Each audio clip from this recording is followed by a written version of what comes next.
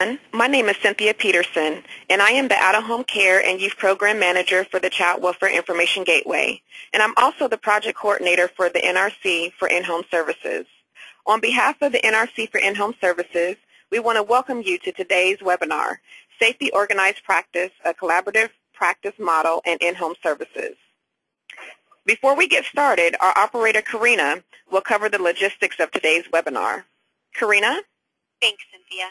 I will explain a few of the audio and video capabilities for this webinar. We will leave time at the end of the presentation for questions.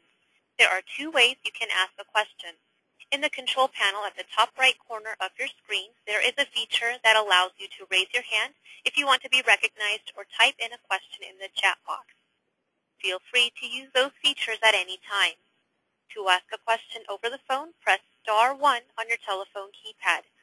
Please note that this webinar is being recorded and will be available on the NRC In-Home Services website. If we don't get to your question, a question and answer document will be developed and posted on the NRC's website along with today's PowerPoint presentation. Now I will turn the meeting over to Pamela Day, the Senior Project Consultant for the NRC for In-Home Services. Pam? Hi, everyone, and welcome. We're delighted to have you with us and to also have our panelists who you'll be hearing from very shortly. I want to tell you just briefly about the National Resource Center for In-Home Services. We are in a center of training and technical assistance, part of the Children's Bureau's TNTA network.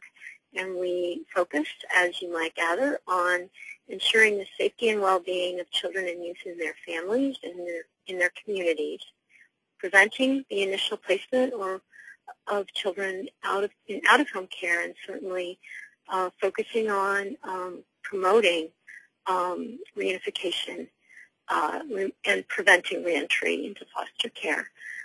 Of course, we care a lot about preserving, supporting, and stabilizing families so that children can remain safely with them.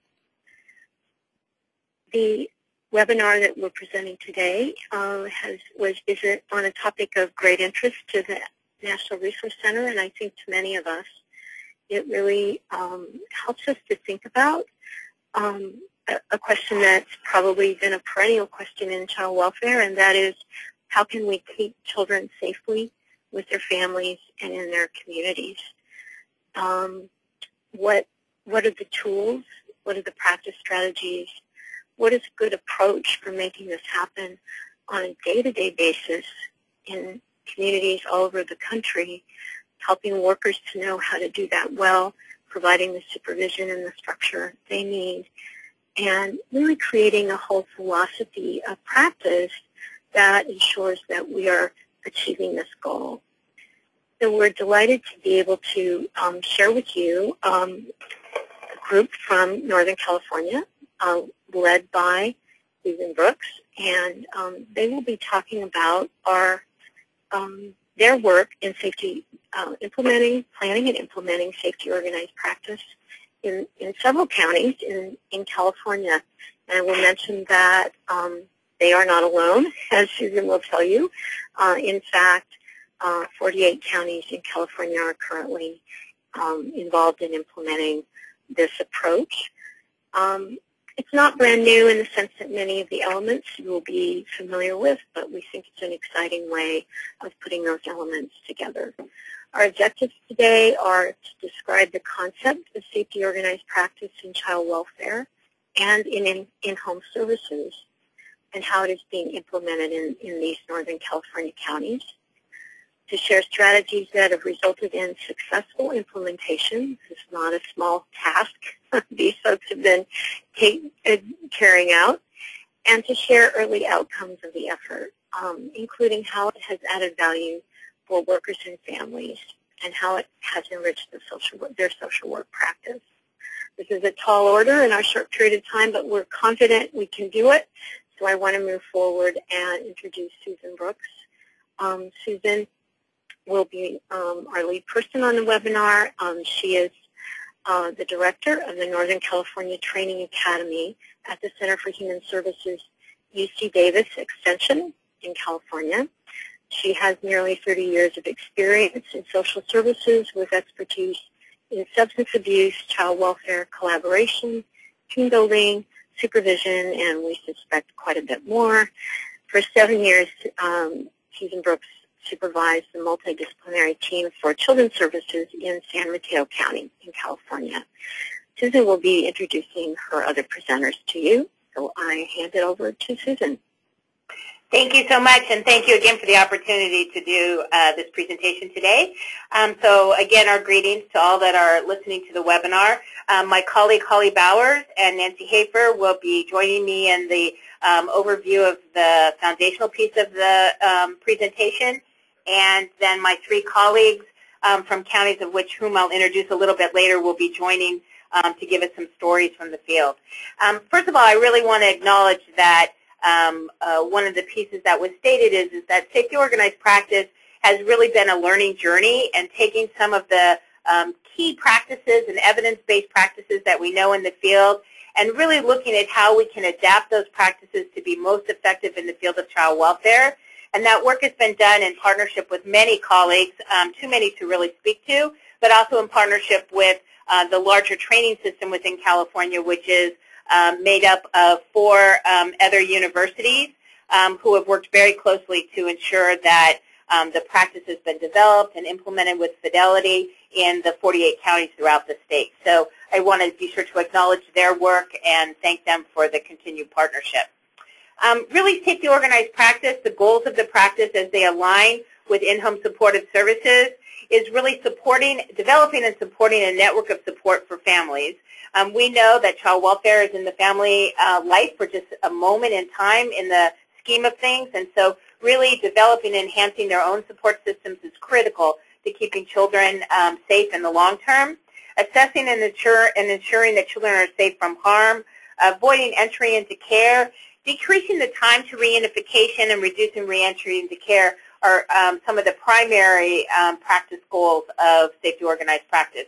And as you can see, those are very much in line with in-home supportive services, which is to prevent removal and placement of children, to reduce reentry into care, and to stabilize families as best as we can. I would say there's really 3 principles of practice in safety organized practice. It's really look at increasing collaboration and critical thinking among all partners involved in working with and in partnership with families, enhancing safety for children and families wherever possible, and then again, not only engaging but really involving children and families in the life changes, behavior changes that are needed to keep children safe. And expanding on that a little bit, enhancing safety is really the assessment of risk and safety from the very beginning until case closure, preventing entry into care if safety can be provided whenever possible, creating, again, safety networks of support for that family, both in creating them, sustaining them, and deepening their clarity and roles and responsibilities, safety planning so that there's a clear and articulated plan of support and safety for children, and focusing on behaviors versus services. Traditionally, child welfare has focused on making sure that a certain number of services were available to families, but not necessarily providing the clarity to which those services were to address the behavior changes that were needed by the caregivers to keep children safe.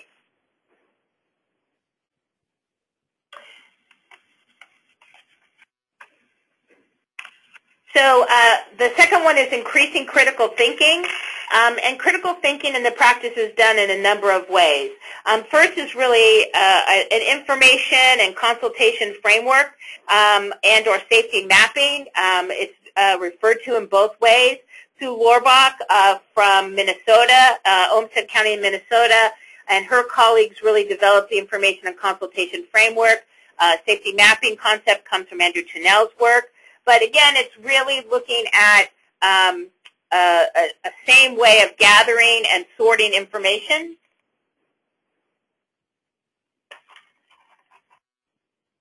And this particular slide really outlines This particular PowerPoint slide really outlines what would be included in the safety mapping or information framework. So if you look on the bottom right-hand side, you'll see what's noted there is the purpose and focus of the consultation. And that's really critical. Oftentimes, not everybody who's involved in a particular family meeting or a particular consultation is really clear about what the purpose is. So starting out by having clarity of purpose is critical. And then as you gather information in partnership with the family, or even if you do it as a consultation between a supervisor and social worker or in group supervision, it's getting clarity about the reason for referral, being clear about what the details are, and what brought that family to the attention of the child welfare agency, and then beginning to sort the information that you get. Determining if the information rises to a level of harm and danger and risk related to that particular child, or are the issues presenting more of issues related to complicating factors. Some complicating factors can be long-term chronic issues that don't necessarily impact the direct safety of a child, but certainly are issues of concern that we want to be sure to keep on the radar.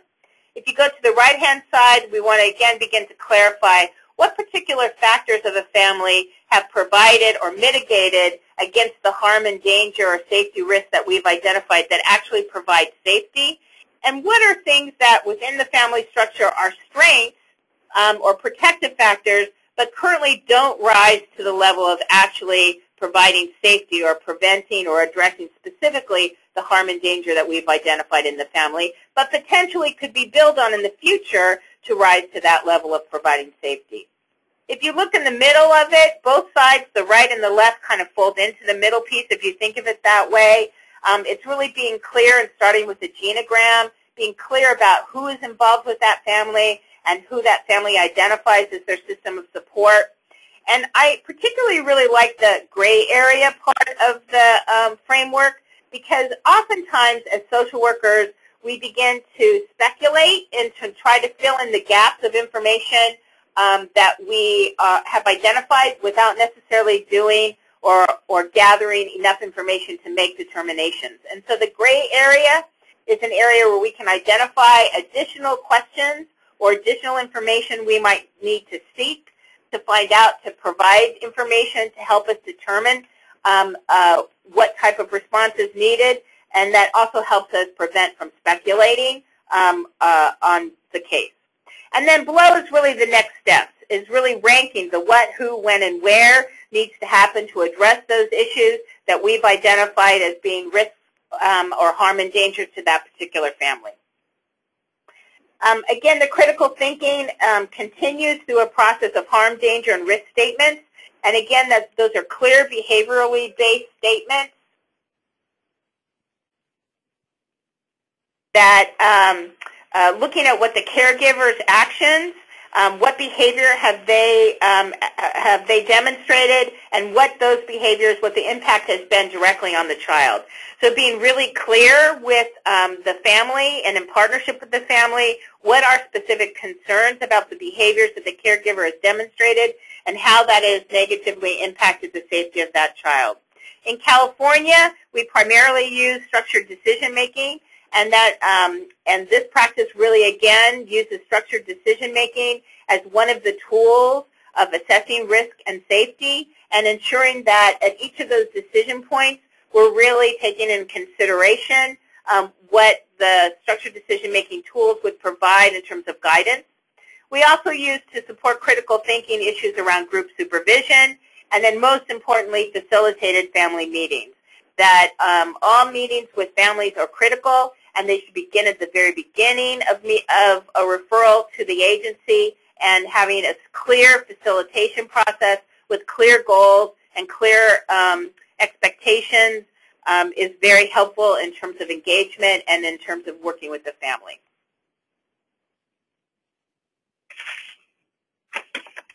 So then the engagement, involvement in children and caregivers and their network of support is one of the other areas that I spoke to of one of the three.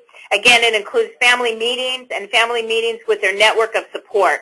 So whoever the family identifies, whether they're friends, families, neighbors, community-based organizations, that they're a part of that network and that they're at the table as part of family meetings to provide support, that during these meetings decisions and services are discussed and provided, that concrete support and informal connections continually are identified in partnership with the family that can be in that family's life in the long term.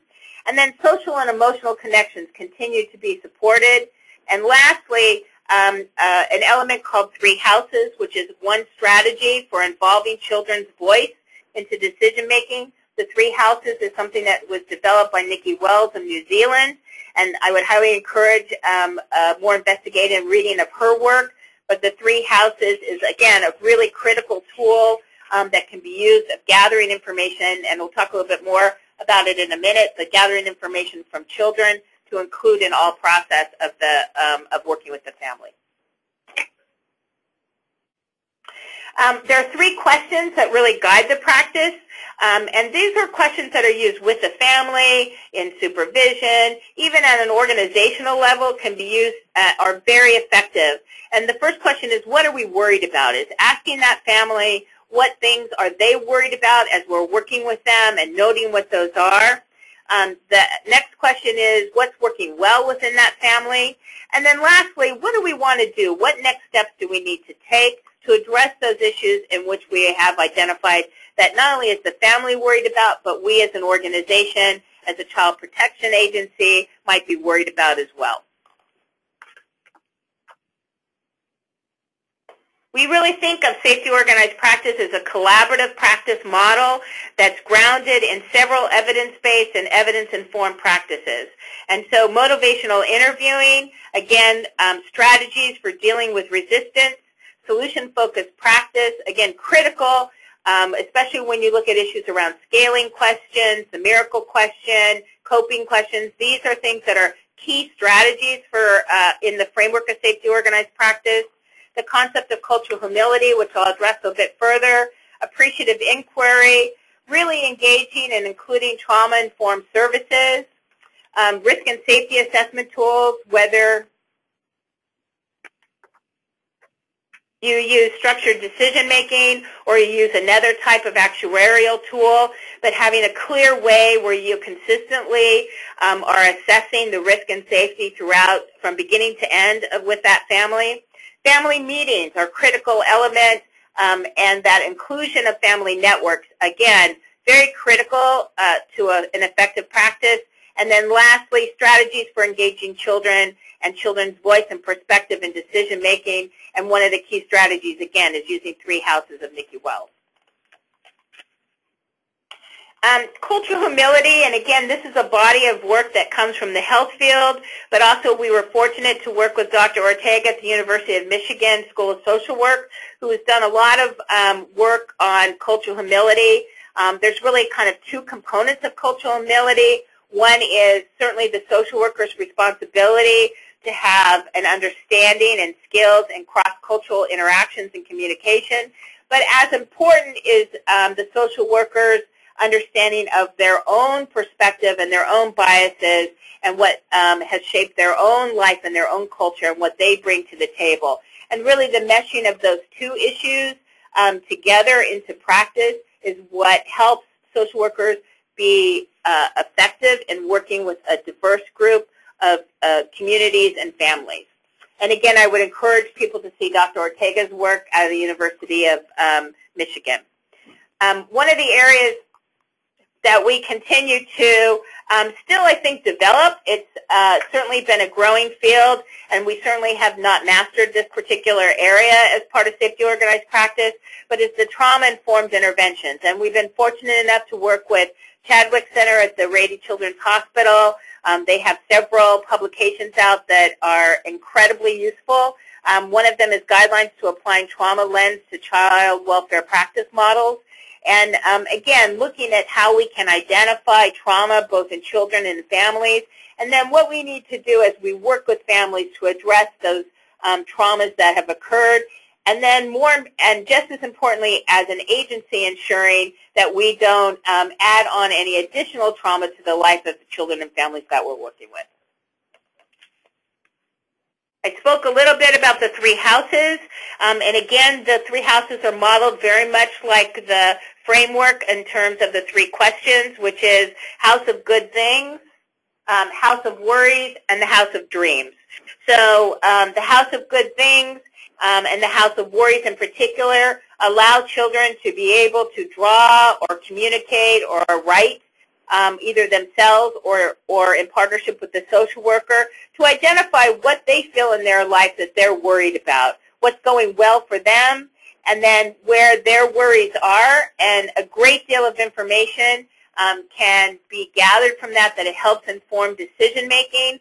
It also is very helpful in terms of working with caregivers, for caregivers to see reflected back to them the words of their own child around what they're worried about and what's going well. The House of Dreams is really about what they would like to see or what they see as being the solution for their family in terms of addressing the things that they're worried about.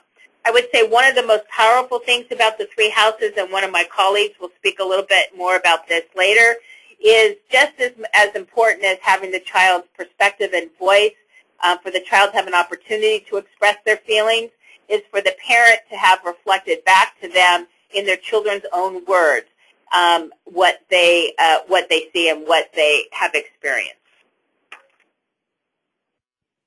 And again, these tools help put together and can inform a safety plan, particularly the House of Dreams can provide some guidance from the child's perspective about how to keep that child safe within that family system, and that safety plans need to be grounded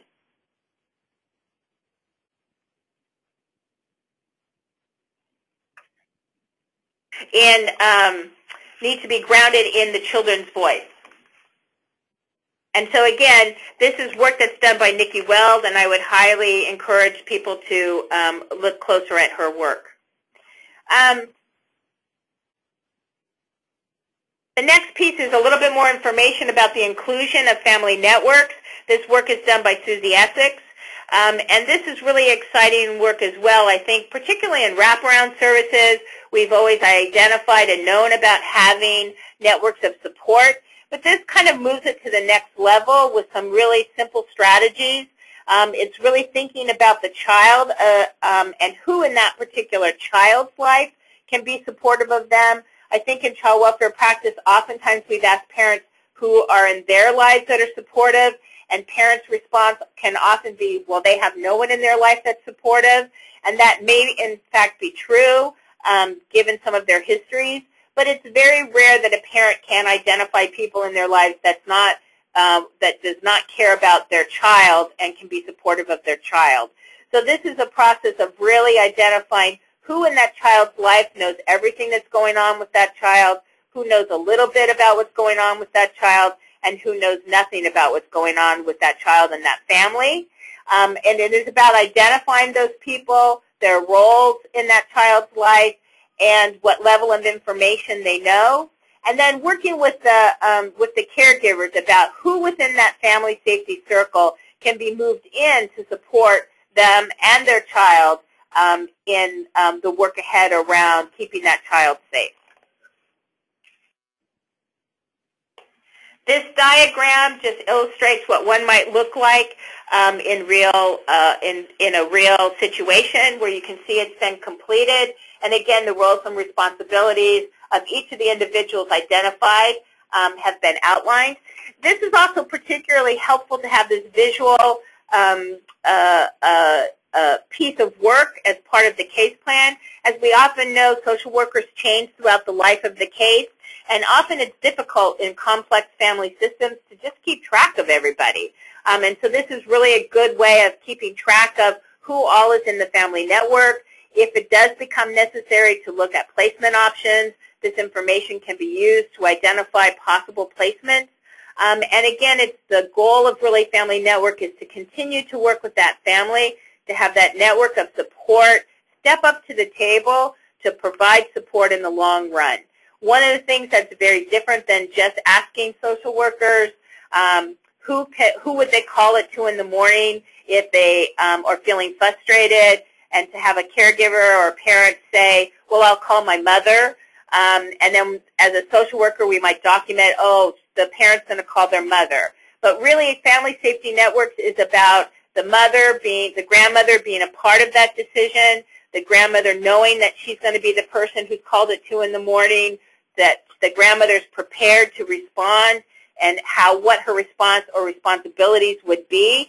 And all of that is clearly outlined as a strong safety network of support is established, so that there's no questions about individual roles and responsibilities of that network of support.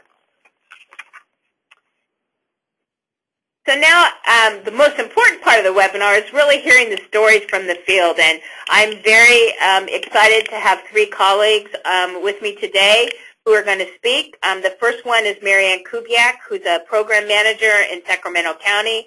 Sacramento County is one of the larger counties in Northern California. As you can see by the slide, they have a total child population of over 350,000.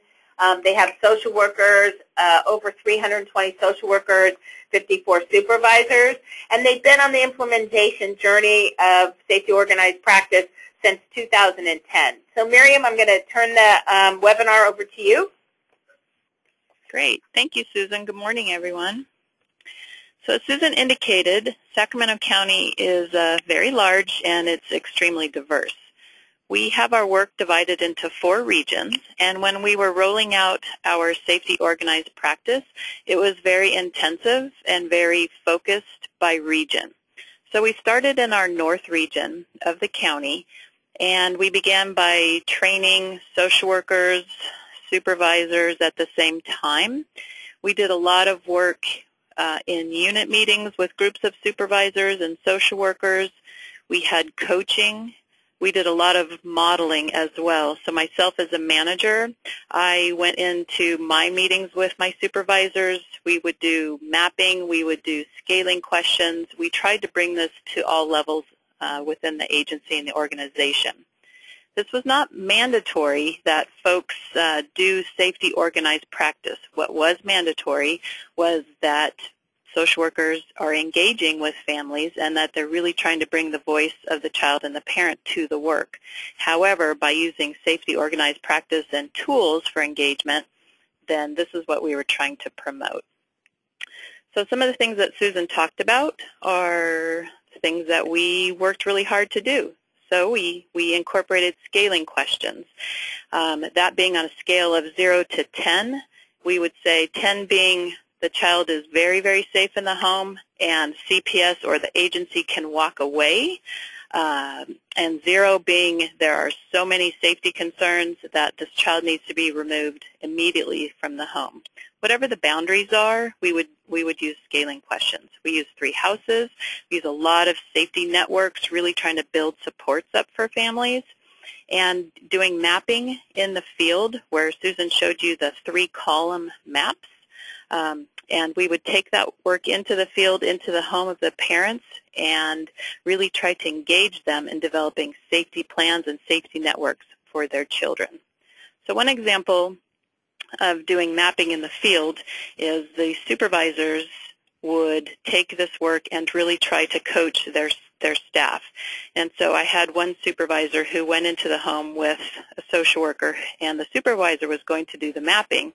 And she actually just said, I think the social worker is going to do this today, and handed the marker to the social worker, who then kind of took the baton and stood up. So in these cases, we would bring our paper, we would bring markers, we would bring whatever was needed to the house, and you're really trying to engage the family into building those supports and creating greater safety for their children. As part of our rollout, we started with the field work, which is a lot different than some counties do. So our hotline staff, the ones that receive the calls of child abuse and neglect, they were actually just recently trained and exposed to safety organized practice last week. So what has been happening in the meantime is that when a social worker has the referral, actually at the first knock on the door, they're talking about what the department is worried about, and they're sharing the referral in a way that is using some of the safety organized practice modeling for the families. Susan talked a lot about teaming as well. And in this county, we use team decision-making meeting. So we do a lot of team decision-making meetings. Those are all around placement episodes. So if there is going to be an imminent risk of removal, we think, then we would do a team decision-making meeting. We use scaling questions in our meetings. We also bring in the 3 houses. So if a child is over the age of 10, they're allowed to participate in our team decision-making meeting. And if they're over the age of 10, then they can come in. So one example is where we had a child that was a domestic violence situation, and we had one parent on the phone and the other parent in the room. And one child had done a three-house example with the social worker. The child was very afraid during the meeting, so the social worker asked permission to share the child's voice during the meeting. It was hugely impactful when the parents could hear what the child saw and felt when there was violence between them in the home and how that really affected the child. So in terms of the impact this has on our social workers, the feeling is that they're really doing social work now. This has helped them to reconnect with their work. They feel that their work has become much more valuable. They're amazed at what the kids can say and the information they're able to gather from children using these tools. Agency transparency has increased. We are actually telling families what we're worried about and what we would like to see happen before we can close a referral if it's an emergency response, or walk away from a case, or terminate dependency, because we're being very clear with the behavior changes that we need to see, which then will show us that there's increased and improved safety with the family. So as Susan showed you on one of the slides, safety is defined as acts of protection over time. And the only way to really know how safe children are is if we involve families in developing those plans. So in our county, we've come up with a really great family safety plan that follows the safety organized practice language. So we have safety threats, we have danger statements on there, and if we're using 3 houses, we're including that. We have child safety. So what is the voice of the child, and what is the child going to do in order to be more safe in the home? We have safety networks on there. And what Susan talked about, you're really calling the people that are part of the safety network. We have them sign our safety plan. We have them put their phone number. They each know what they're accountable for as being a part of the safety network. Let's see, what else do we do? We have these safety networks, so the circles that Susan showed you, we do that a lot as well. Part of what happens when child protection comes into a family's home is that there's a lot of secrets, and a lot of times families don't really know what's happening with the parents. And so one of the things that the safety networks really allows for us to do is have the parents share their story with more people so they can gain more support. And when families are isolated or they don't have supports, we find that their protective capacities or their ability to show protection over time is very, very limited. So the more people we can build around them, the more people they can include in their life, then we know that is creating greater safety for the children. So that's how we're creating buy-in and actively engaging families to participate in their case planning, participate in building up networks of support. So it's really about keeping children safe. We've also done a really good job at including some of the language and some of the information that we're getting in our documentation. This is not mandatory. However, social workers are really bringing in things such as the 3 houses, what the children are worried about, and what do they want to see happen in order for them to feel more safe in the home. So I think that's kind of a really brief overview of what Sacramento County is doing. We're very excited by this practice, and we've seen just great things happen by doing things a little bit differently. So thank you. Thank you, Marion. And so now my colleague from Lake County, and what we wanted to be able to demonstrate is while Sacramento is a fairly large county, Lake County, as you can see, is a very small county. So they have 18 social workers, 4 supervisors, a total child population of a little over 15,000, and yet the practices have been incredibly effective in a small rural county as well as in a large urban county. So my colleague Kathy Mays, who is the Child Welfare Director, Deputy Director in Lake County, is going to present a little bit about their perspective and experiences in Lake County. Thank you, Susan, and hello to everyone.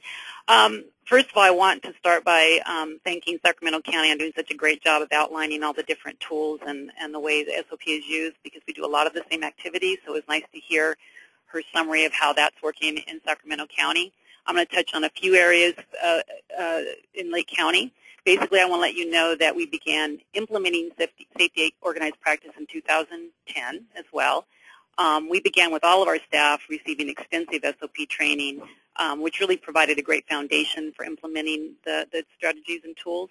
But we realized early on that we really needed to make the commitment to having ongoing coaching with, from SOP experts, much like Sacramento, as well as creating our own in-house champion, someone who's able on a daily basis to answer questions, model the practice in the field with the social workers, provide support, and just be the voice of SOP when you get off track, when the work gets overwhelming and you need to be brought back to the focus. And that's worked really well for us.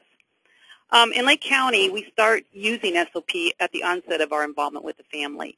The strategies and the tools are used throughout the life of the case, whether that be an investigation, a voluntary in-home case, or an out-of-home placement.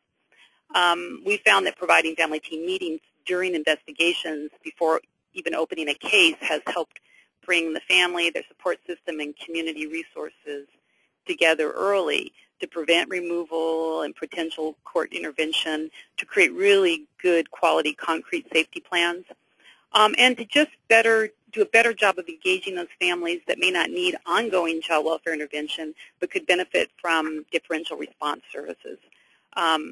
When we have a differential response representative present at a family team meeting, the parent is far more likely to accept those services and feel comfortable to step out and begin that relationship with another agency in the community. We also are really flexible with our family team meetings, much like Sacramento. We will bring them into the home. We will take them to a school site so that we can get school involved in them. We will have them at partner agencies, and we're equipped to pull them together on very short notice to address any immediate situations or just because it might meet the best needs of the family. We want to get them when they're ready, so we need to be available. SOP has really been integrated in how we make casework decisions. All major case decisions are made through group supervision using safety mapping and structured decision making. Social workers have stated that doing this has helped them feel more supported and secure in the decisions made, especially when they're making those very difficult casework recommendations. They're not isolated in their work, and there's accountability on all levels within the agency. When we talk about the impact of SOP in Lake County, increased collaboration between the department, families, and community support has been really dramatic. An increase from 8 documented family team meetings held in 2008 to over 130 in 2012 shows that we've made this really dramatic shift in how we approach the work with families. And I can guarantee the number now has increased even way beyond that. Families are now expecting their team meetings.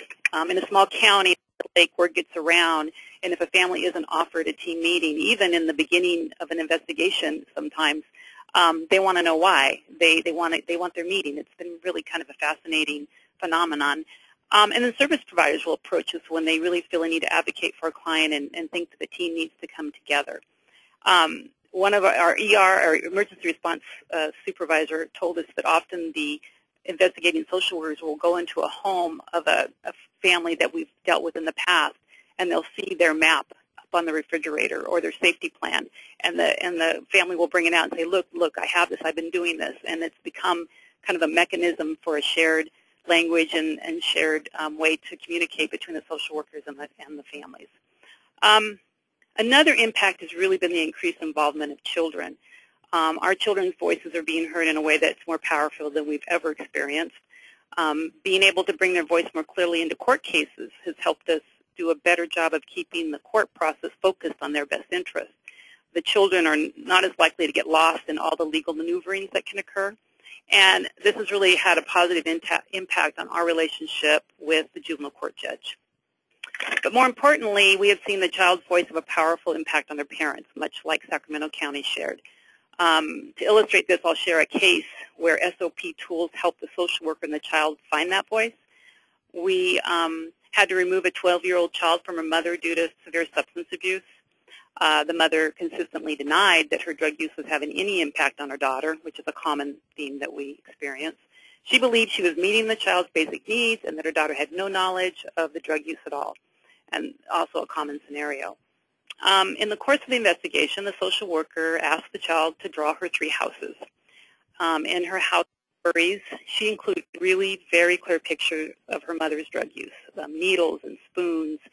Her mother passed out on the floor, violence. She was really able to convey her fears through the drawings. The opportunity to discuss the picture with the child led to a deeper understanding by the social worker of what that child had experienced.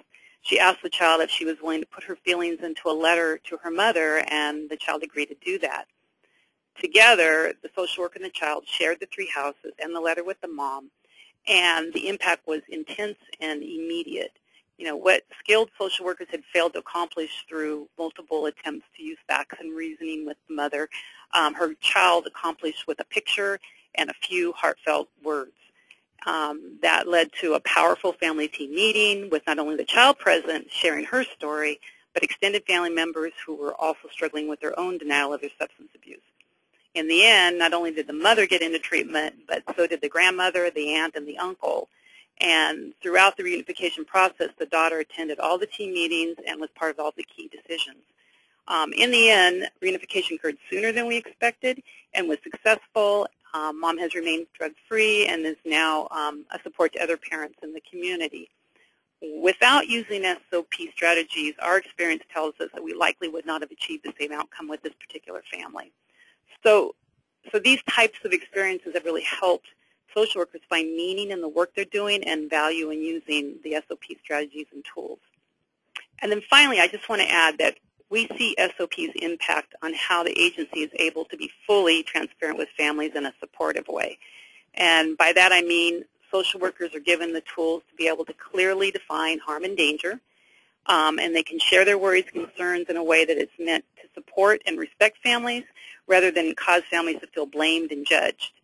So there are no unstated issues, there's no hidden agendas, and even if families and the social workers disagree, that doesn't mean that the relationship ends. And that's had an incredible impact on the practice in Lake County. There's many, many more things I could talk about, but that's just a little picture of what's happening in Lake County. Thank you, Kathy. I really appreciate that. And so for our final story from the field is Karen Ely. Karen Ely she's a program manager in Butte County. And Butte County is kind of a mid-sized county in Northern California. As you can see, they have a total population of 45,000, give or take, children, 76 social workers, and 12 supervisors. And Karen's going to talk a little bit about safety organized practice, but specifically an additional component that's been added that is called RED teams, which stands for review, evaluate, and direct, and the success that they've been having in moving towards this direction of practice. So, Karen? Thanks. Okay, as Susan said, RED team is review, evaluate, direct. And we consider it to be a piece of our safety organized practice. We were also early implementers of the practice. And actually, while it says here we started in 2012, I think we really started in 2010 and allowed safety organized practice to kind of be a grassroots process in our county. We were privileged to spend some time with Sue Lorbach through our training academy at UC Davis. And she is the person who introduced us to this concept of RED team. RED team really is a process to determine the response type to referrals that we get. So we have made the decision to use this process to determine whether to do a more traditional investigation or to do something that we are calling a family assessment. Previous to this process, we had one person making the determination on all our referrals, our intake supervisor. So when we began to implement Red Team in late 2013, we determined who would be part of this process. And I'll speak to that a little bit later. We have our Red Team meetings one time per day. It includes both of our offices, and we use a video conferencing process in order to have everybody involved. Some of the participants that are in the team are our child welfare investigative supervisors, our child welfare intake supervisor. We have partners from behavioral health, our local domestic violence treatment services program. We have public health, and we also have our targeted early intervention staff as part of that group. We find that by having that kind of rather broad group all there discussing the referrals that have come in, it really enhances the richness of the expertise that we get when making that decision, because our partners come with a different focus. We've also found that they often have knowledge of many of the families that we are reviewing. So it, again, is a really important piece to getting the whole picture so we can make a determination about the family. One of our goals is to continue to enhance safety organized practice in our county, also to provide transparency both for our clients but also for our service providers. We found over the years that people are a little bit confused about how child welfare works, and by having some of our partners at this very, very early piece before we get involved with families, it has really assisted in broadening their knowledge. So again, this is a real complement to safety organized practice. We use the consultation and information gathering framework that Susan talked about earlier in the presentation to gather and organize our information from this meeting. So it begins the process of using SOP language from the very beginning of the case. We then enter this framework into our computer system, and it's available to our social workers to use throughout the life of the case. And they then will add information or change information as they move through the process. One of the other things that the Red Team has done is it continues to model for staff the process of group supervision.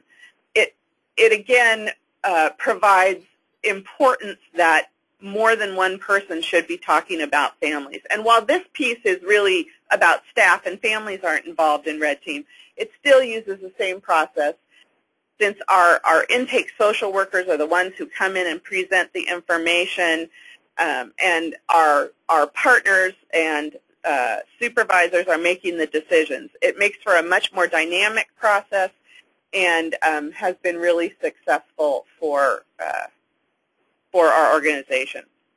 Some of the outcomes are that we have developed this new process of family assessment in complement with our traditional investigations, and we find that it's really engaging families early by contacting them first rather than just showing up at their door.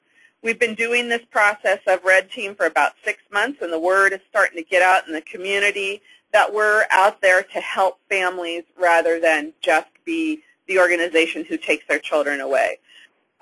We've started to have some families contact us about their own issues, and that they have thanked us for beginning to use this more inclusive approach. Our family assessment process, that is kind of the second step after Red Team, enhances in-home services by the use of a targeted early intervention program, so we can get people into services without bringing them into child welfare. And then also through this process, we're finding that things that were formerly identified as risks and really were the focus of the investigation turn out to be complicating factors that are important to know but aren't the key features. We also feel like, and our social workers have echoed this, that it feels like they're being able to return more to social work, the style of social work that brought them into this field. So in our county, we are finding when we have staffed 281 cases in our RED team, and this is out of 927 calls during a 3-month time period. And of those cases that were staffed, 219 were open for investigation, and 131 of those were assigned to the family assessment track. 88 were assigned to a traditional investigation. So that's quite a large piece are going on this more early engagement track rather than the traditional. And we have found that a number of our families are being diverted from child welfare into our service provider components. As I mentioned earlier, we have a partnership with our domestic violence provider, and they have engaged with 8 of our families without child welfare being involved, and our targeted early intervention program has engaged with 44 of the families without child welfare being involved. We think that's pretty impressive and are excited to continue this process. Thanks. Thank you, Karen. We want to shift now a little bit to focusing on the implementation of safety organized practice. I think one of the huge challenges in any child welfare organization or jurisdiction is how do you implement a new process for doing the work. And so, and that's no different here in California than it is anywhere else. So I think some of the main shifts that really supported the work and engaged and encouraged and excited social workers to be a part of safety organized practice was really the shift from social worker as case manager to social worker as practitioner. And I think that the respect and the credibility of social workers as practitioners had often sort of been a little bit negated in terms of just being considered case managers. And really, the work of social work practitioners is so critical to the change that every interaction a social worker has with a family is about an intervention and a change. And social work, safety organized practice definitely supports that. What we often hear from social workers around the practice is, I'm finally getting back to doing good social work practice like I really went into the field for. So I think that's one of the key elements that has really supported implementation of safety organized practice is just excitement from a grassroots level. I think some of the other key successes has been ensuring that there's leadership support and commitment from jurisdictions and counties that have been implementing. So having a clear plan, a clear vision, an implementation team for supporting the implementation of the practice, for providing communication strategies, a feedback loop, a refinement of the work that's being done, and then really a commitment to the ongoing organizational change and system changes within the organization based on the learning. So moving to a learning organization, and as a learning organization, making the ongoing changes to the system, including policies that support the work of child welfare. I think another key component for success of implementation has been community engagement, and community engagement also includes engagement of partners, so mental health, and specifically engagement of the court partners. Having good, strong relationships and communication with the court, and how case plans and court reports begin to look differently because they're more behavior-based in the information that's being provided to the courts is an important element to communicate and get support and collaboration to support that shift in practice. One of the things we really did use as a framework for implementation in California is implementation science. And so one of the things that we really know about implementation science that was a change for us in the way that we were doing our work traditionally was around training and coaching. And that we really moved with safety organized practice and the implementation to focus on a huge component of coaching to support those classroom days of learning, but then how to move that classroom learning into practice with families in the field was really critical, and that work is supported by coaching in each of the counties in the north. And I think that you've heard some reference in each of the county presentations to that, but it really was key to, I think, successful implementation. One of the things this slide really demonstrates, again, it's information that comes out of implementation science, and this really comes out of the field of education, was if you only do classroom training, even with demonstration and practice, you only get to about 5% of transfer of learning. But when you add in coaching, there's a 95% of learning to practice. And so, again, that coaching component is really critical.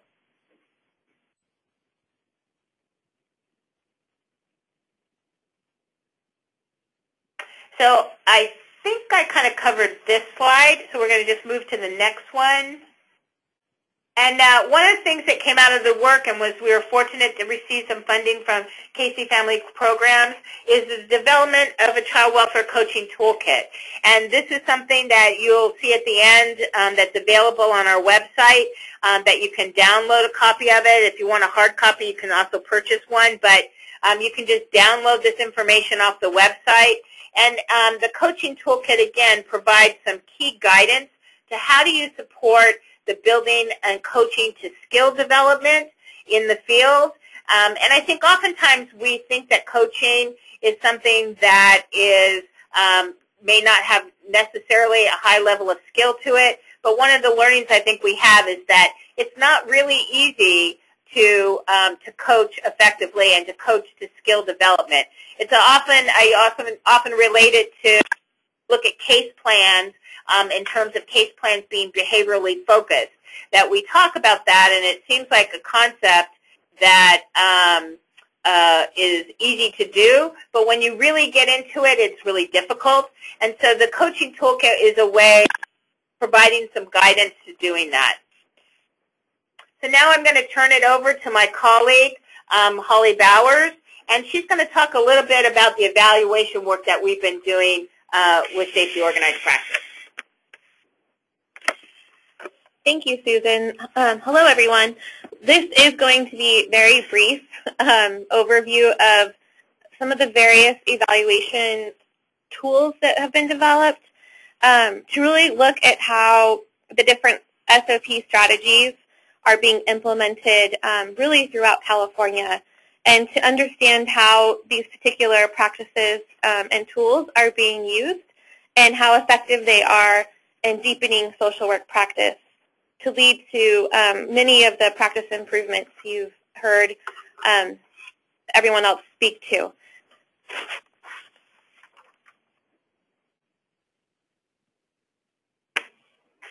So the first set of tools that I want to really highlight is the practice profiles, what we term practice profiles.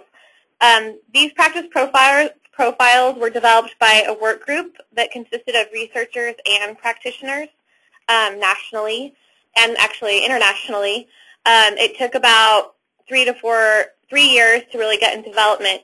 The main purpose in highlighting them here today is to show you that these tools were developed to really help with the transfer of learning piece and using coaching. And so there are 6 different practice profiles related to safety organized practice. And I won't go through each of those. This one is just to highlight, for instance, harm and danger risk statements. So we spoke to those being,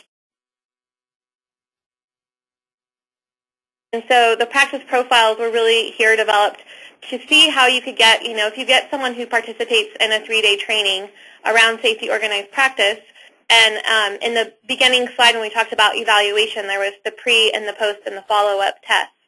Well, we also wanted to look at how do we get skills that can describe in behavioral, concrete ways of a practitioner deepening their practice in these particular tools and strategies.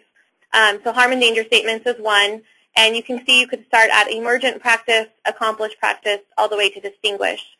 And we've had a lot of fun this last year working with supervisors to use these tools with workers to really deepen practice and their strategies so that they could see how do I get from an emergent practice to accomplished practice and really help with goal setting. So these have been really great tools we found for professional development and helping with continuous quality improvement efforts. And I'm not going to go into detail about each of the tools. There's a lot we could talk about. We do have resources available, so definitely contact us if you want to get more information. We can go ahead and go through all of them. Thank you. Another tool that was developed alongside the practice profiles are case reading tools. And these have been getting great feedback from counties as far as acquiring some information about how they're doing with implementation of SOP. So first, with the case reading tool, there is, I think, this really essential component, which is the worker interview.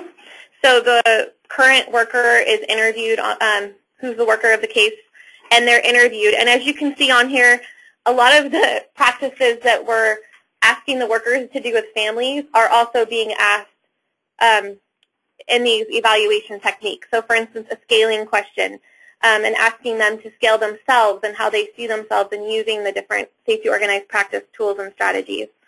What's working well for them, what needs improvement. So the way we've used this is we've had people who are external, meaning that they're not working in the county. So many of them are coaches, and they go out into the county and they meet with these workers and then they review the case. And this worker interview piece is really important. The next piece of information is really looking at the case. So I think the part to highlight here is really looking at how is, for instance, this particular county is using structured decision making. So when is that being used to help with case planning? In what ways is it being documented that it's been used and not just being used, as a requirement, as part of the county requirement to do it, but how is it really informing the case planning? And then the next areas are really looking at engagement, which you've heard so much about, really the involvement of children and families and the different community partners. And you can see in here the different element and definitions is looking at how is solution-focused questioning being used, how is input from the child and youth being collected. And I will say that from practice profiles and case reviews, any tools that are used, one area that has really been deepened and has grown to improve is really this involvement of the child and youth in the case planning.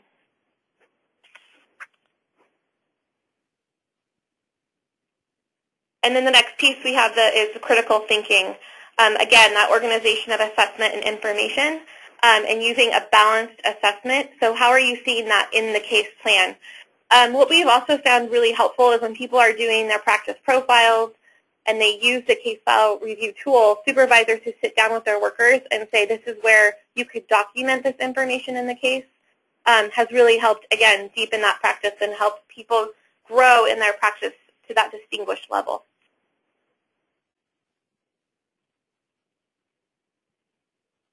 And then the third level is really that increased safety. So how is safety being documented in the case file review? So again, sharing the safety maps, the safety goals and the plan and the safety network. And how can you not only do the practice, but how can we document it and make sure it's in the case? Just like Susan said earlier, if you have different workers involved in the case or someone leaves, it's really important to have that documentation. And I think this is really also what we're finding from the field and the stories we're hearing is helping with court reports to have these strategies documented and have, the safety network in the court report and the plan. So there is consistency in practice.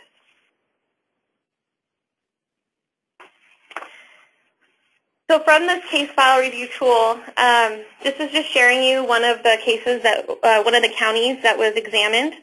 So they had about 6 of their cases looked at by these 2 different outside coaches, and they went in and met with the county, and then these were some of the takeaways for them.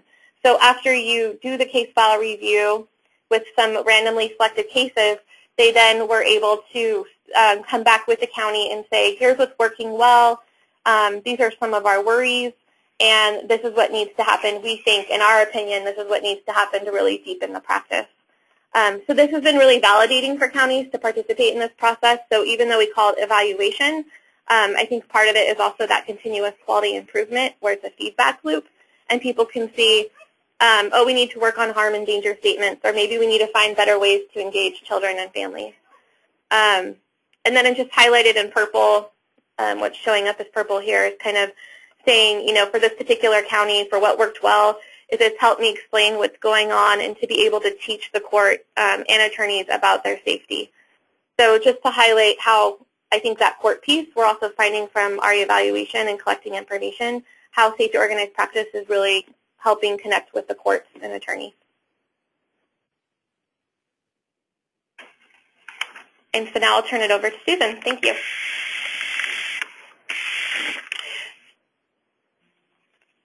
So again, I think one of the things just in closing is that as a form of critical thinking, reflective practice was one of the most important components and elements I think that social workers can use.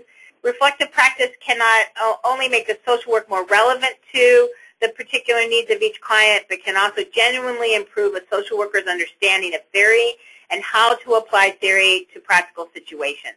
And I think safety organized practice, one of the main components is really about reflective practice. It's about having collaborative, working in collaboration with partners, families, and networks, and to be reflective about the work that we're doing. So oftentimes we say it's about slowing things down to really examine the work that we're doing and how we can continue to improve our work as we try to provide safety and support to children and families. There's a variety of resources that are available. Some of them are here.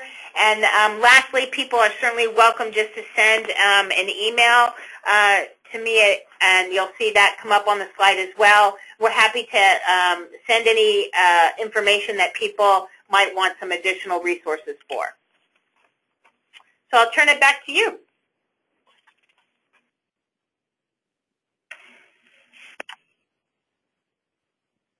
Yes, and this is our time for our question and answer segment, and I'm going to go ahead and turn it over to our operator, Karina, who will go ahead and get us started in making sure that you all understand how you can ask a question. Thank you. And once again, if you have a question, please signal by pressing *1 on your telephone keypad. If you are using a speakerphone, please make sure mute function is turned off to allow your signal to reach our equipment. A voice prompt on the phone line will indicate when your line is open. Please state your name before posing your question. Again, that is *1, and we'll pause for a moment to assemble the queue. And Karina, while you're assembling the queue, I will go ahead and ask the first question that has come in through our chat. And this question is for Susan. Was there a reduction in the number of children who came into care post-implementation of the SOP approach? Well, I have to say that's a difficult question to answer. I think we have generally saw a reduction in kids in care a couple of years ago as we started. Although I have to say in this last year in California, we began to see a rise again in terms of kids referrals and children entering care. But I will say one of the outcomes that's very clear is that decisions that are made around removal of children is done in a much more strategic way and done with a great deal of clarity around what the presenting harm and danger issues are, so what the parents' actions are or the caregiver's actions are that are putting that child's safety in danger, at risk or in danger. And I also think the clarity into which the agency is responding and supporting families to help them address those behaviors that need to be changed to keep that child safe is much clearer. I know several years ago I would sit in a meeting and the facilitator of the meeting would ask the family why they're there or why they're participating in the meeting or why their child was in care, and people would all kind of look at each other without real clarity about why the child was in care and not have real clarity about what they needed to do as the caregiver of that child to have the child return home. And I think that that rarely happens now, that even if a child is removed, again, there's real clarity about why that child's removed and what that family and the family network needs to do to have the child to return home safely. Thank you, Susan. I have one more question that I can go ahead and ask you while Karina is queuing up for our other questions. But can you also explain or give some examples of building the support around the client's life, what you mean by that? Sure. I'm actually going to turn that, I think, over to the counties. And so I'm going to put Miriam from Sacramento a bit on the spot, because I think that's one of the things that the counties have been working directly around, building those networks of support. Sure. Can you restate the question, please? Yes. Can you explain or give some examples of building the support around the client's life? Like, what does that mean? Yes.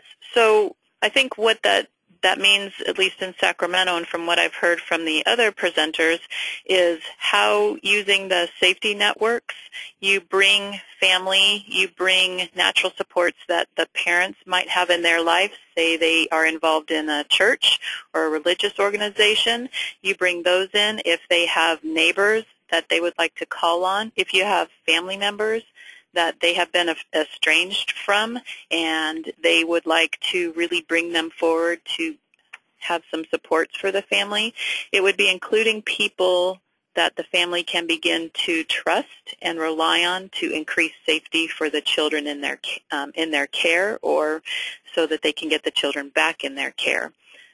Most often it's where you try and ask the parents, who do you know and who would be willing to be a part of your plan, and who are you willing to talk about this with? Also, I think the children can identify some people as well that are important to them that they would like to see. So it's just a way of creating a greater support system that's driven by the family, with the family, because child welfare hopefully is not going to be in their lives for long or for over a long period of time.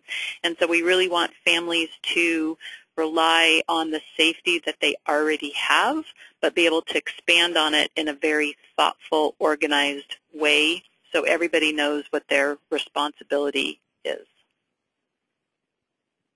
Thanks, Miriam. Sure. Karina, are we ready for the next question? We have no questions over the phone lines at this time. Okay, thank you, Karina. I will go ahead with the next question. And the next few questions have to do with the elements of coaching that you all talked about during the presentation. The first question is, how did they implement the coaching, and who did the coaching? Thank you. So coaching started because Safety Organized Practice was a fairly new practice for California. We actually did a lot of coaching via technology, because some of the people who were more experienced at the practice were in Massachusetts and in Minnesota. And so a lot of counties, counties implemented in clusters, and there were regular phone conferences of coaching that took place over the phone that provided some guidance and depth to practice. At the same time we were doing that, what we were doing is building external to the Child Welfare Agency coaches that the Northern Training Academy hired as instructors and coaches. So they were external to the agency who could go in after the training occurred and provide that additional coaching to supervisors and to individual social workers. The coaching would take place as could be part of unit meetings, case consultations, and even coaches went out in the field with social workers to work with families in the moment around, again, the information consultation safety mapping framework. And then as that was happening, we are at the same time then training and supporting supervisors in their role as coach. So we have a coaching institute that's specifically for supervisors to build coaching skills in supervisors. And as supervisors have honed their coaching skills and their skills in safety organized practice, the capacity building piece will be for supervisors and lead workers to serve as coaches for the newer or less experienced social workers as they continue to develop their skills. I would say one thing about coaching is there's no magic way of providing or building capacity for coaching. And the other thing, sort of lesson learned about coaching, is that it doesn't necessarily require a lot of time for coaching, but it does require very focused and very skill-based guidance in coaching to be most effective. Okay, thank you so much. I actually have a question for Karen, and that has to do with your red teams. How did you decide how cases are referred to red team for staffing? Okay. Well, actually, all referrals are referred to red team. We began with a discussion about how to determine that. And anything that, and we started with the cases that rose to the legal level of potential child abuse or neglect, and started with that group. So those are what we call 10-day referrals, where we have 10 days to go out and make contact. We have since added our immediate response referrals. We review those kind of the next day, so they've already responded, but we still review them. And then we are in the process of adding our referrals that we traditionally evaluate out and don't go out on. Thanks, Karen. Karina, do we have any questions on the phone lines? We have none. Okay. Let me go ahead and see if I can queue up for the next question. So what plans are going to be put in place to provide training to judges and attorneys? SOP involves a fundamental change in thinking for them, and there is a need for training for them as well. Susan, is that a question you can help us answer? Sure. We've done a variety of things around training judges and lawyers. One of the things we did a couple of years ago was we put on for the North State was something called Putting Safety and Risk on Trial. And so that was really a day of providing information about to specifically targeting judges and lawyers. It was framed and led by judges and lawyers around describing both structured decision-making as well as safety organized practice. So two practices that are key, I think, in identifying and determining risk and safety for families that really the court system didn't have a lot of information about. So that was something that was specifically targeting that population. We had, over the course of 2 days, somewhere around 350 judges and lawyers that attended that.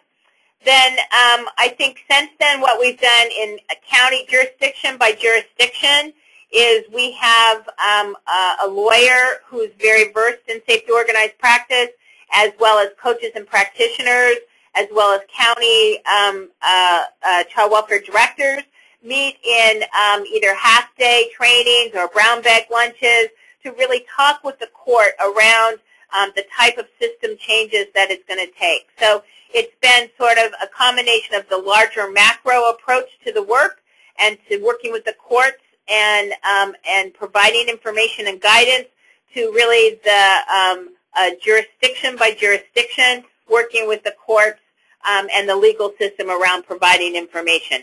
I know Kathy Mays has done quite a bit in Lake County, and so for an example, I'll turn it over to Kathy to see if she wants to add an example. Well, let me think about that. I think, well, one of the things we're doing here right now, I mean, we've had attorneys involved in family team meetings, and that can be really powerful and wonderful and really takes the family, you know, it helps the family to connect quicker with their plan and get on board with what we all believe needs to happen, and an agreement gets reached. And sometimes that hasn't gone so well when you have attorneys who want to make the family team meeting an adversarial kind of setting. So we've been working really hard to try to nurture those relationships with attorneys so that we can have some ground rules around that in the team meeting so they can be the most effective you know, place to create that plan together.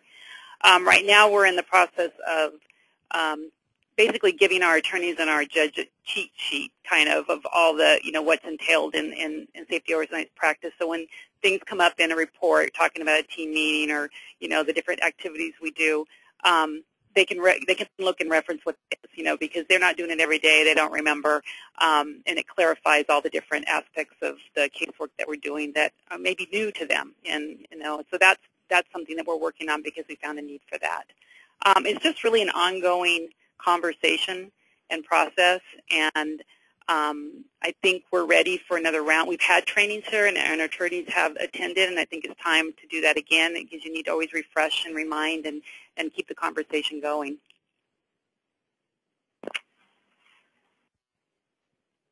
Thanks, Kathy. Okay, Karina, do we have any questions on the phone lines? We have no questions. Okay, you guys are keeping me very busy here on the live chat. And so our next question is, can you describe the structure of group supervision in the counties using SOP? Sure. So again, everything is really using the same, I would say, two major elements. One is the 3 questions. What are you worried about? What's working well? And what are we going to do next? And the other is the information consultation safety mapping framework. So group supervision works very much the same way, is that a social worker will present a case as part of the group unit meeting with the supervisor and all the social workers.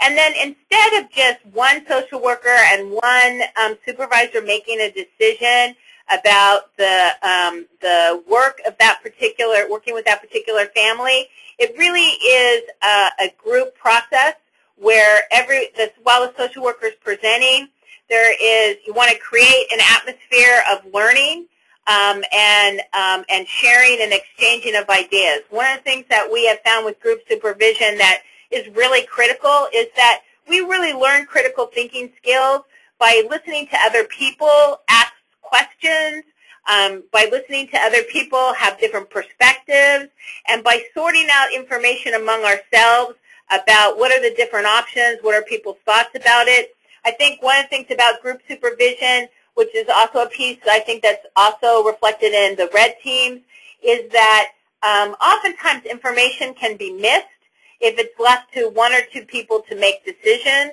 about the information that they have. And so I think group supervision is a way of moving practice out of isolation into collaboration. It's a good way of moving to a higher level of critical thinking within the organization. And it also takes the pressure, I think, off of the one social worker and the one supervisor for having to be the expert and or having to always make the right decisions. That it really helps alleviate, I think, a great deal of the pressure that social workers and supervisors feel around making those hard decisions and making the right decision, because it's done in collaboration with other people, with other experts in the field, and having that, again, collaborative experience in looking at all different aspects of information that get presented as part of the case. What a comprehensive answer. Thank you so much for that. I think we have time for one more question. Karina, do we have anything on the phone lines? We do not. Okay, this is going to be our last question that we have time for. Any questions that are that we weren't able to get to today, we will develop a question and answer document that will post on the NRC for In-Home Services website, and that will be available for you to review in the next week or so. The last question, I think this one is probably a good one just in terms of helping us kind of close out. But Susan, can you tell us who developed SOP and has the practice model as a whole been research tested, found to be evidence-based? I think, as we sort of talked about in the very beginning, safety organized practice is a combination of a variety of practices that most of which are evidence-based. So when you look at motivational interviewing, there's a huge body of research behind that. When you look at solution-focused interviewing, there's research and support around that. When you look at SDM, structured decision-making, there's research and evaluation of that. So what we've done is really taken some of those best practices, and while they were not developed, with the exception of SDM, they were not really developed for child welfare. Most of them were really developed for mental health. But we've taken those principles, the same with cultural humility, which has, again, a body of research behind that. We've taken those elements and shaped it in a way that really supports really a solution-focused approach to working with families with some specific tools and guidance.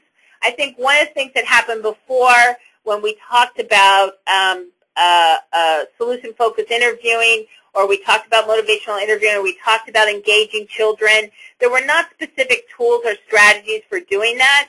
So social workers would say things like, well, I engaged the family, or I asked the children, but yet the quality and depth of information we might get was not as much as we would hope. And so I think by taking some of these evidence-based practices and really thinking about how to use the principles of those practices for child welfare has really helped shape safety organized practice. And I would say it's evolving. I think one of the things about being a learning organization is that you're constantly looking at how you can continue to grow and learn as an organization and in your practice. So the area that I think trauma-informed services is one of the pieces that, while we address it a bit in safety organized practice, we certainly haven't moved it to the level of depth that we think that needs to occur in working with children and families in child welfare. So it's a piece of work that continues to evolve, as it should when we're looking at good, solid social work practice.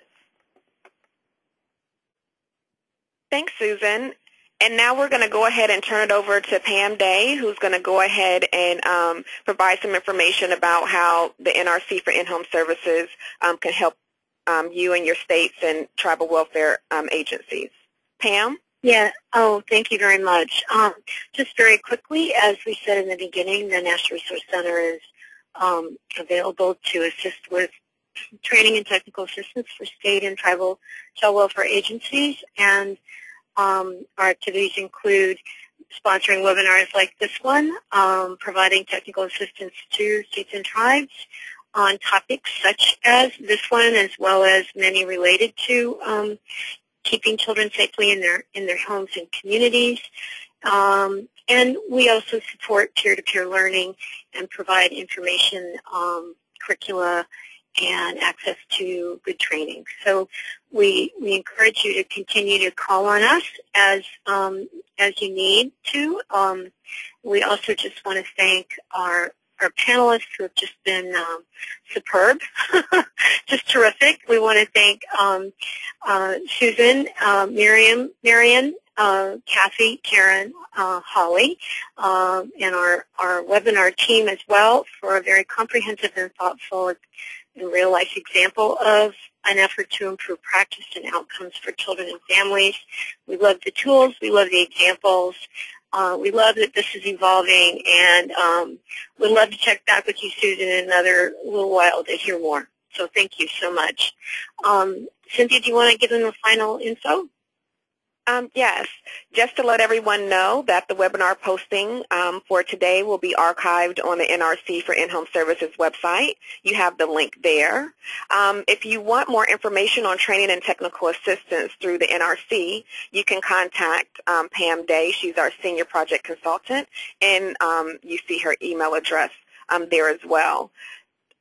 On the behalf of the NRC for In-Home Services, we want to thank you for joining today's webinar. If you have additional questions about the Safety Organized Practice model or would like to learn more about training and technical assistance from the NRC for In-Home Services, the contact information for Pam Day was listed for your convenience. Immediately following today's webinar, we will send out a short online survey and hope that you will take a moment to provide us with your feedback. We hope that you learned something new today. And this concludes today's webinar. We want to thank you and have a great afternoon.